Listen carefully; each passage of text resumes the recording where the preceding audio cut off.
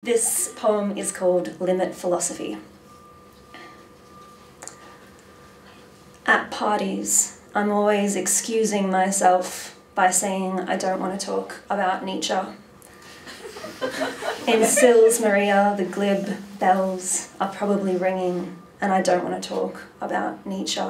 I hate it when the plane reaches 33,000 feet and the pilot delivers his report on Nietzsche. When tonight's broadcast is brought to you by Nietzsche, and there's been rising violence in Nietzsche, when some ballots got lost and by default we elected Nietzsche, or when all the drinks come and mine is the one with too much Nietzsche. I can't sleep for noticing my partner's Nietzschean grammar, the willful tilt of his chin, the huge O of his body when we climb out of bed into cold air. Here is a fable, I tell myself. There were two friends who lived at the top of a mountain, and neither had ever heard of Nietzsche. Snore. I take it personally. This thing clawing in your throat has no place in a speaking world. It seesaws on some huge rusted hinge or is wrenched like a tin roof in a house-wrecking wind. Outside, the moon persists with its one white vowel, while beside me, the sound drags out half-dead and foreign as Latin in the bedroom's air. I stay curled on this island where the sound shreds all maps and flares in black light, dressed in phlegm and howling for a fight. This poem is Buying Satin Dresses at Yew Garden.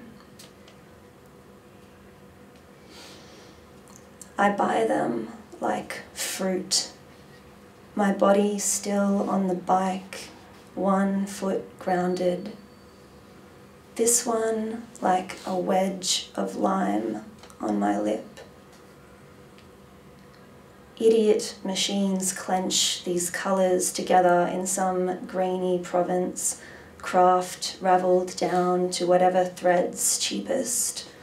Raw cord around the waist, 3 cuts, head, arms. This one slides from its hanger, a ripe weight in my hand, crazed yellow strung from the machine's tropic mind. The street slings past. A man pushes his fruit cart, calls out. I lay the dress in my basket, hand over blanched banknotes, and though I know this appetite can't be met by a dress, it is so delicious that both my feet are already off the ground.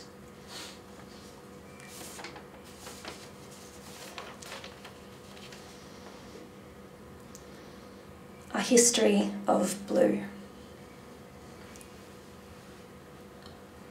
Brain scan blue of the horizon's edge before dawn. That is the blue of indecision. 5 blue lights blinking the plane through metal dust sky, while the Pacific lilts like aquarium plastic around some humid or hypothermic blue latitude. Look closer. Here's Stradbroke Island in shades of blue-ringed octopus, black blue crabs on rocks like moving bruises. Drowsy blue of my teetotal grandfather's tattoo and the blue book of his brain that remembers all birds by their Latin names. Blue guts of swimming pools, blue tongues scrummed in one shady corner. First and last. The sky's huge blue hand pressed against the windows. Thank you.